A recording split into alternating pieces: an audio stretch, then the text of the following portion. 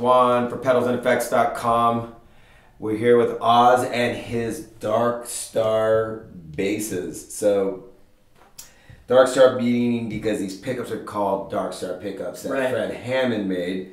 I don't know if he makes pickups right now. He doesn't. He doesn't. So, you tell me what inspired you to make these two instruments, because they're pretty cool. They're put together. They're not like a stock bass or anything in any way. Why don't you start that and then we'll go to this one. So this is a clone from a bass that was originally made for some guy named Juan. You may have heard of him. He there's a thread on talkbass.com from like 2007, 2008. Right. And I just basically made this clone with Fred Hammond Dark Stars, the pair, hip shot hardware, 62 reissue USA body, 64 neck. I wired up the harness, orange drops. Sounds great. Awesome, it definitely does. So the history with me was that I saw a bass at a music store in Hollywood, and it was a Lakeland, and it was a USA model, and it looked just like this, but a Lakeland. And I played it at that store, and I remember thinking, this thing rules, it's awesome. It was perfectly balanced, played great. So I told the guy I wanted to buy it, and it was some bass player had already purchased it. So I hit up Lakeland and I wanted to get one, and they said, we don't actually make a lot of those. And then the story was that they were beginning to make their own pickups, and they didn't want to make a Dark Star bass at that time. And so I took the idea to Fender, and they basically grabbed a Geddy Lee Fender jazz bass, and they stuck the two Dark Stars.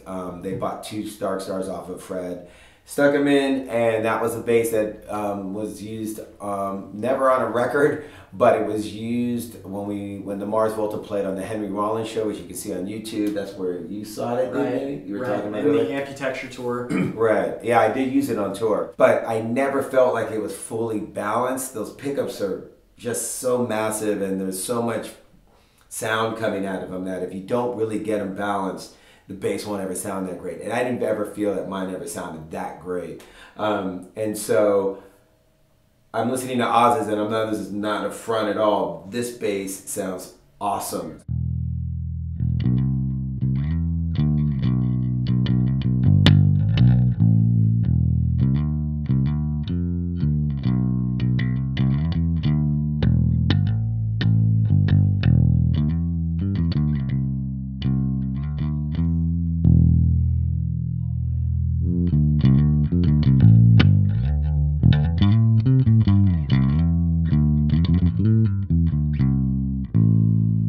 Awesome. So that's both pickups up, tones all the way up. Now, can you back off a little bit of back off the front one a little, and then go ahead and play a little.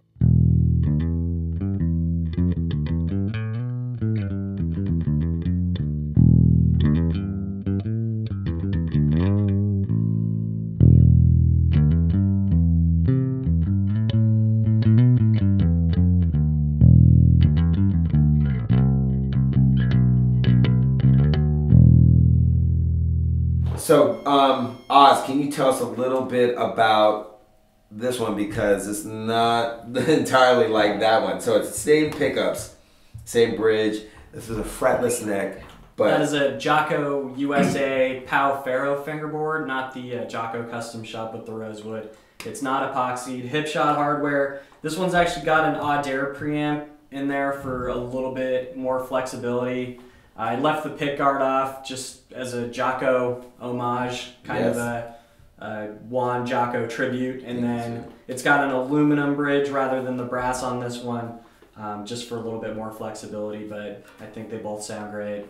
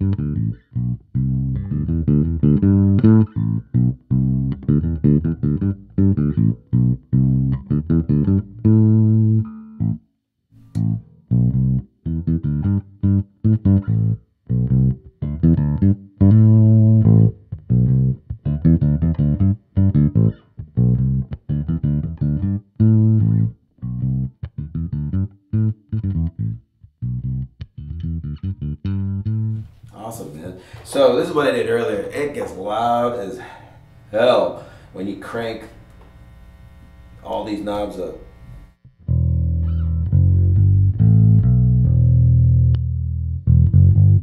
What is this position? What is it supposed to give you? I think that adds a little bit more bass. Like, so this would be treble then?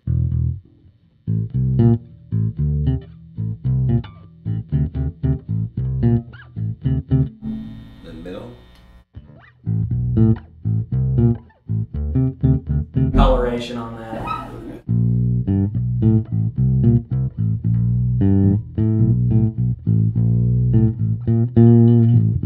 And then bass.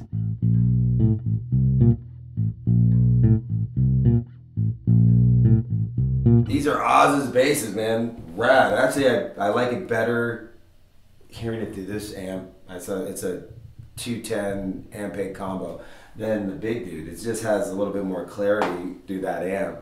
Because sometimes, I don't know, I just think this always sounds great with passive pickups, but active, not so much.